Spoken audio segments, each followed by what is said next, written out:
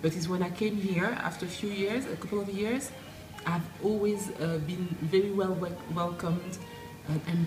Yorkshire people being very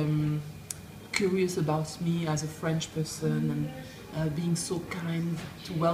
welcome me as a French person, saying that they love France, they love the food, they love the language. So I wanted really to show Yorkshire that